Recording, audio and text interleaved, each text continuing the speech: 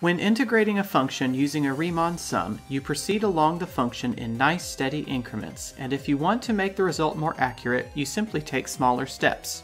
A Riemann sum works well if your function is nice and smooth and lives in just 1 or 2 dimensions, but Riemann sums are difficult to use on a jagged function and become very inefficient if your function extends to several dimensions or more. When a Riemann sum doesn't provide you with the accuracy or performance you need, Monte Carlo integration provides a reliable alternative.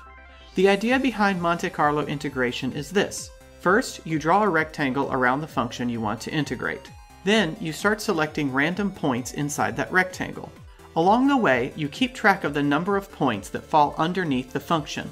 If you use lots of random points, then you can estimate the integral as the number of points that fell underneath the function divided by the total number of points and multiplied by the area of the rectangle. The more random points you generate, the more accurate your answer will be. In this code, which is available in a link in the description below, we're using the Monte Carlo method to evaluate the integral of e to the negative x squared from -10 to 10. Here, we set the size of our rectangle. The minimum and maximum values for x are the integration bounds, and the minimum and maximum values for f encompass the function we're integrating. Then, we set up a loop to select random points given by random values of x and f. For a review of how to generate random numbers, see the video linked in the description below. If the randomly selected f is less than the value of the function at the randomly selected x, then we increase the number of points found under the function by 1. Finally, we calculate our integral as a fraction of the area of the rectangle. This next code demonstrates how we extend the Monte Carlo method to multiple dimensions.